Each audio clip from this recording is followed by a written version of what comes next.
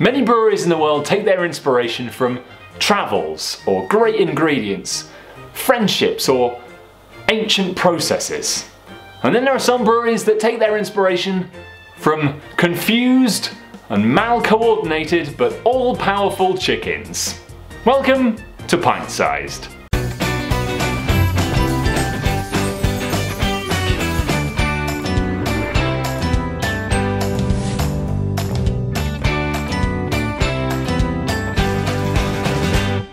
Welcome along. Today on the show, we've got a bottle of Leon, a 6.5% Belgian pale ale from Swedish brewery Omnipollo. Now, if your beer sense is particularly potent, you would have definitely heard of this groundbreaking and magnificently eccentric Swedish brewery.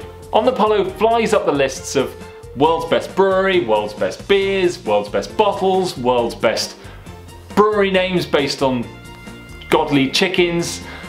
And most breweries can't take their place at the big pub in the sky until they've collaborated with these crazy Swedes. Since 2011, they've been out to change everyone's perception of beer forever, and they're self-proclaimed gypsy brewers in the way that they don't have their own brewery. They simply find friends across the world and use their equipment and their ideas and produce amazing beers as a result.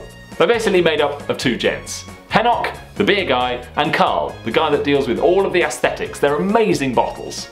To me, their most famous collaborations are with the Buxton Brewery with their Yellow Belly, Peanut Butter, Biscuit Stout, and their various collaborations with the Dutch Molen Brewery. Today, as I said, we've got a bottle of their Leon. It's a Belgian pale ale produced at the Brewed Brewery in Loch Christie, Belgium. It's apparently assertively hopped and fermented dry using champagne yeast. Let's get this one in the bottle and see what this brewery is all about. So here we are, Leon, a collaboration between Swedes Omnipollo and the Brewed Brewery in Loch Christie, Belgium. Let's give this one a try. It's already trying to get out the bottle there. Someone's a keen bean. So here we go, as we said, this one's a 6.5% Belgian pale ale. Lovely big bubbled carbonation there, clear golden, nice fluffy head. Not going anywhere soon, really great retention on that one. Oh, spicy, it's just Belgian spicy as you'd expect from something of this style. Yeah, fruity, fruitcake, sweet malts, caramel. Oh, yeah, just like a delicious fruitcake, really.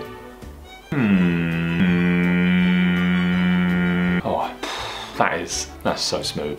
My word, oh my word. That's smooth. Oh my word. Oh my smooth. Ah, smooth Omnipollo. Okay, you've got chalky sweetness from some of the fruits there. You're getting pineapple, you're getting lemon. But it is that chalky, very bitter. Very sweet as well. As soon as you drink it, it's a bit unpleasant actually when you first drink it. I'm getting smooth and sweet. And you're a bit like, oh, this tastes like I'm drinking some sort of weird syrup. And then it sort of all evolves in your mouth and you get bitter tropical fruits. You're getting sort of that Belgian farmhousey flavour. Oh yeah, it develops like nothing else. You're getting a very classic Belgian style. It's sweet, it's got nice caramel malts. It's got that fruity bitterness. But to me, it's nothing different on the normal style. I was expecting these guys to rock up to Belgium, just tear shit up, and reinvent this style. But I think this one is just them saying, we can do anything, really. They're coming into the world of Belgian pales and going, we can make one. This is as good as any other Belgian pale ale I think I've ever had.